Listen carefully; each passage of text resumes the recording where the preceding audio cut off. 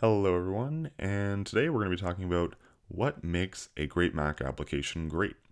And this is going to be talking mainly about the platform as a whole, less about any particular framework.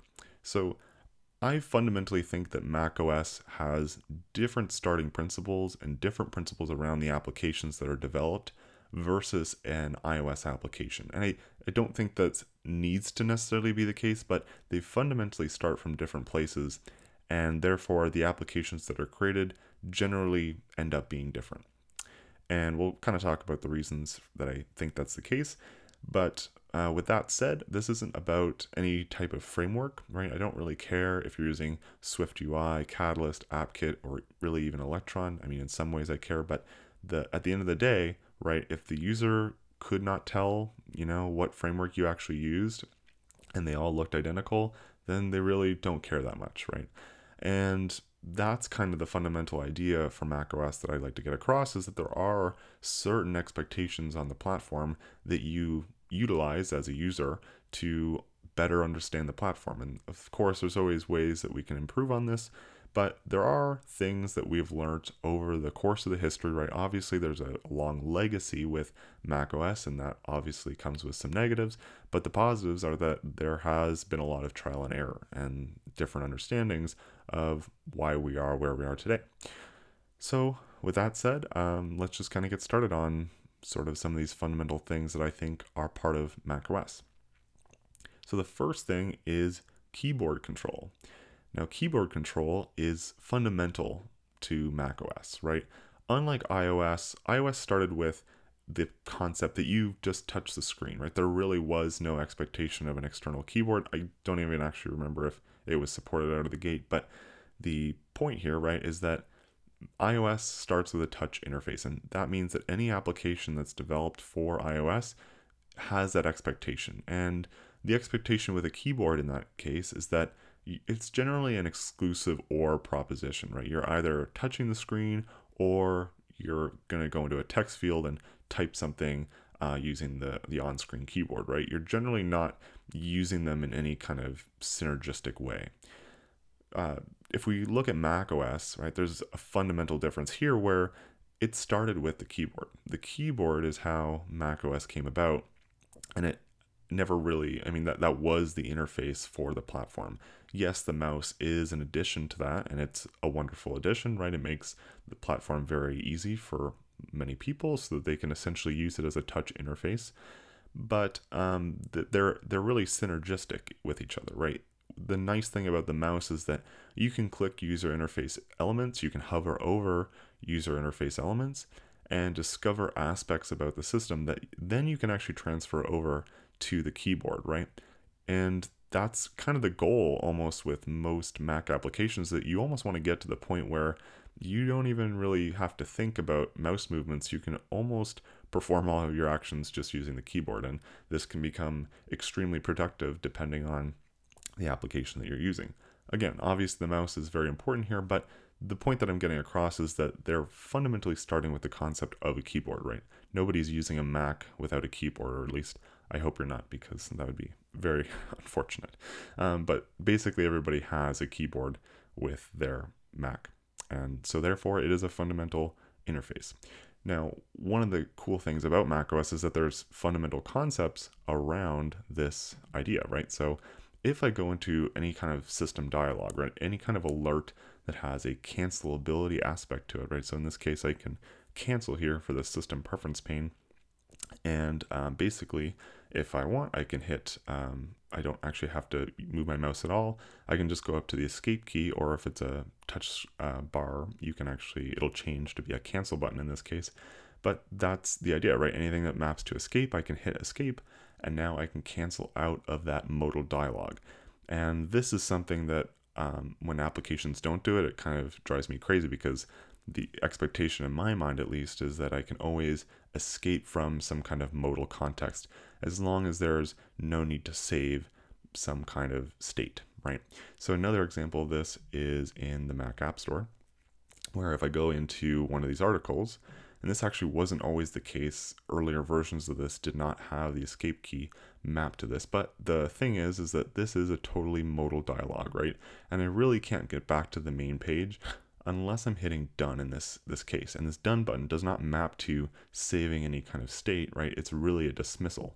It's really a cancel in that case. And so I should just be able to hit the escape button, and luckily I can, and I use this all the time. Another case is in the Photos application. Another application, and that's not Photos, the Photos application, where this actually wasn't always the case as well. And so in the Photos app, you can go into a photo. This is also, if you use Finder, for example, you can hit Command Up to escape a folder. And that was actually always the case with Photos, is that you could hit Command Up and that would dismiss you out of OneUp. Recently, I don't even want to say that I added it, but I actually think I did add it, which was the escape button on Photos. So with Photos, right, you can actually hit the escape key as well now when you're in OneUp, as long as there's no transaction you need to commit, right? As long as it's just a cancelable state, essentially, and you're in a modal type situation, then hitting the escape key will also get you out of that condition, right?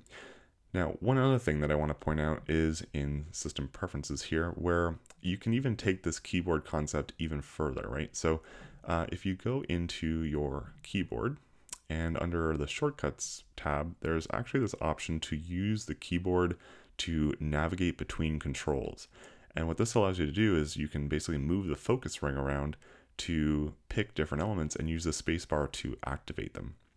So if I activate this option here, and this is actually what I use by default for myself, you can go into any kind of dialog, and actually I could navigate to this whole thing if I wanted to just by using the keyboard. But what you can see here is that a nice little thing that happens is that when you're in system dialogues, you actually have the option now of this focus ring being around the controls. And if I hit tab, it'll cycle through all the elements that it can actually focus on. And what's really cool about this is that now I don't actually have to do anything with the keyboard, right? I can just hit the space bar in this case, and now I've gone into activating that button. If I don't want to do this, I can still hit cancel to dismiss the alert, right? And so this is a wonderful kind of time saver, right? Is that I didn't actually have to move the mouse at all to go through that entire dialogue. I could operate that entire dialogue simply by hitting tabs, spacebar, and then, typing whatever I want. And that's a nice benefit with the keyboard, right? And this is something that, because macOS derives all of its stuff from the keyboard, this is fundamental to how macOS works. Now, this is not to say that iPadOS, for example, could not become this, but the problem with iPadOS is it's coming from the different direction, right? It's coming from the only expectation really for the user is that they have an iPad and therefore they touch the screen. So for developers to actually incorporate into these aspects, they need to add these on. And the problem with that is that it's not the expectation, right? The user is not necessarily expected that any of these paradigms will exist, right? On macOS, it's different, where we do expect these particular things to exist. So that's one thing. The other things that I want to go through are how you basically use the mouse to explore the system as it is, and then how you can build upon that with the keyboard. So let's go over to an example here. I'll just go to Final Cut Pro as an example. And one sort of simple element that they have in here, and they don't do a great job necessarily with this, but you can hover over different items and you'll notice that it will tell you what the item is doing, right? So you can select items with the select tool, and then at the end there on that tooltip they have A, which is telling you, hey, if you press the A key, you'll switch to this item. If you click on this, you'll actually get all these different actions that you can do, but also the key that we'll use to actually, activate this item. So if you hover over any of these, you can also get a better description of with the tooltip, right? It gives you a better idea of what the action will do. But the key here really is that this little character at the end is telling you, hey, you can hit T to switch to this immediately, right? So if you're new to this, using the mouse is great because I can just select different things, right? I never have to learn about the keyboard shortcuts, but after this gets old and you've used it for long enough, right, you can remember, okay, I'm on the zoom tool, but now I want to select over and I can just hit that A key to switch over to that item. Another place that does this quite well is Pixelmator, and I'd actually argue they do it even better. Well, in some ways. So the difference here with Pixelmator is that, so let me just select one of these tools. If I hover over any of these items, it'll actually transition to show me what each one of the items does, which is a nice way of hiding all the text, but also allowing you to learn more about it if you sort of hover over it for a brief second. The other nice thing about this is that they actually put all of their tools up in the menu bar, and this is an excellent way to discover the options that you have on macOS. So the reason I say that is because, let's say I don't actually know where an option exists, right? I have no idea where the button is, and sometimes this can be difficult, right? I mean, these little buttons, especially if you don't wait and hover over them and you're just looking at the interface, it can be difficult to understand what any of these do, right? And if I want to find something, I can go up to the help menu, type in the thing that I want to do, the action that I want to take, and then it'll show me where that menu item is. And as you can see, I'm basically learning more about the platform, right? Yes, I am just using the mouse right now to poke around, but it allows me to learn different aspects of what it is, right? So now I can learn, okay, paint is under the tools section. It's the B option, right? And the interface also kind of now points me to say, okay, if I hit B, I'm now on this tool, right? And that's where I'm going to end up. So this is part of the way that you can really learn on the platform. And I can't emphasize enough how important it is that your actions are in the toolbar.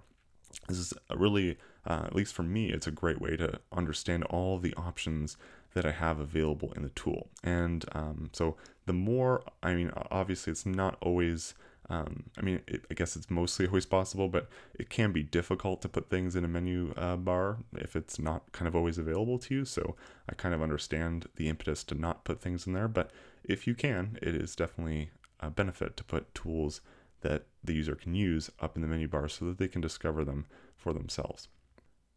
The next thing I want to talk about is drag and drop, and this is also something that is sort of an expectation for macOS, is that I should be able to, anywhere that you could import an asset or import a folder or whatever it might be right into your application, the expectation is kind of that I should be able to drag and drop that same thing into your application as well, right?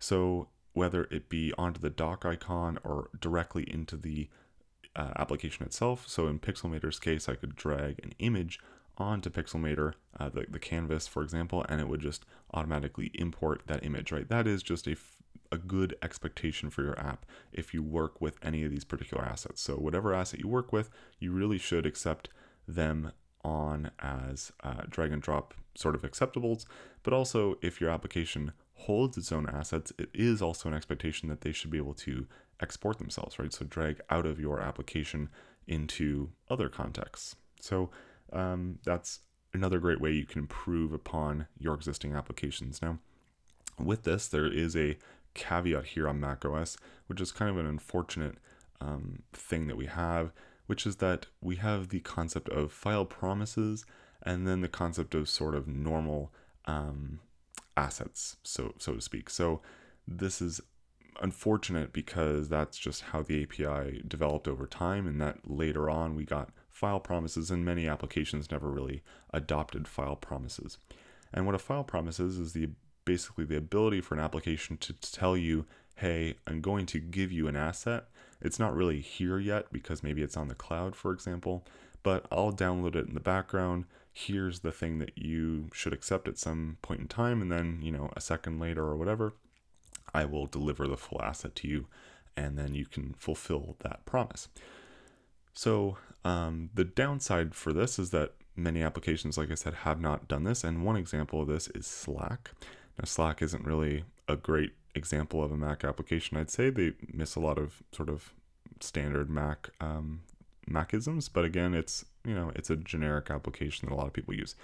With that said, they could improve it, and so here's a great example of how they could do that, which is Photos. So Photos will give you a file promise. Again, this is because your images might not necessarily be on disk. At least the full res image might not be on disk. And so to hand this image off to another application, we actually will give you a warning, tell you that the image itself isn't full resolution. And what that warning is actually telling you is, it's really a warning to the app developers to tell you, hey, if you want to accept a full resolution image, you need to actually use file promises to do this. And so the file promise is something that your application should accept. Cases where this works fine is, well, many applications, but also on the system. So if I wanted to just drag this down into downloads, for example, right, I won't get a warning and it will deliver the full res image onto the desktop or in that folder. The last thing I want to talk about is automation. And this to me is kind of the mecca for macOS, is the ability for you to essentially record an action that you might do manually and repeat it in code so that you don't actually have to do it anymore. A good example of this is I have a friend of mine that he wants to basically convert a document. So there's a CSV file that he would download every week, and normally he would just open numbers, delete a bunch of columns and rows, and add some new things and highlight and functions, yada yada yada, right? And this action would take probably 5 to 10 minutes. Now, his job is not to do this, right? His job is something else. And the cool thing about Numbers, at least, and many other applications, is that Numbers will provide a scripting ability such that you can access elements of what's in the document through code. And the cool thing here is that you can basically do all these actions, right? You can delete rows, add values, etc., all through an automated action, right? And because that's really what this entire thing was for. It was to literally take an input, right, this file that he would download, and convert that, give it a different output so that it would end up as a certain thing. And if you can script this whole action, you've just saved somebody, right, however, amount of time that they would do over the course of them doing the rest of their business, right? And now instead of it taking 10 minutes a day or a week or whatever, now it just is, less than a second, or less than a minute rather, to download the file, drop it on an automator action, and you get the output. So that's the cool thing that you can do with automator actions or scriptability in your applications in general. Another cool thing that macOS has is the ability to add actions on existing applications, right? So here's an example of a workflow that I actually use myself, specifically with Xcode, and it's very simple. It's really just running a shell script that simply sorts text in alphabetical order and then uniques it so that if there's any duplicates, it will get rid of any duplicates. And a good example of this, right, is if, so I'm going to switch over to text edit, right? And this action is defined system-wide for anything that has text input, right? And I can select this text and I can right click it, go down to services, sort and unique. And when I do that, it will perform that action, right? It sorts the text and uniques it. If there were any duplicates, it'll throw them out. And I do this all the time, right? It's a very common action that I do, but I've just extended the system so that I can perform this on any type of text field, right? And there's great power in this, right? And this is something that I certainly don't want to lose from macOS. And I'm actually going to talk in some future videos about how you can add automator actions or scriptability to your Mac applications, because I think it's something that probably is lacking some kind of good, decent video or documentation on how to do it. And I just kind of hope that people can find the joy, at least that I find, with scriptability in their applications. So anyway, that's all I have for this video, but I hope you can at least see the passion that I have for keeping macOS the great platform that it is. And I hope that you can take away some of these tools and tips for improving your own applications and keeping platforms doing great positive things in the future. If you enjoyed this video, please subscribe to the channel, give this video a like, and share it with your friends. Ways to contribute and additional information are in the description. I'll see you next week.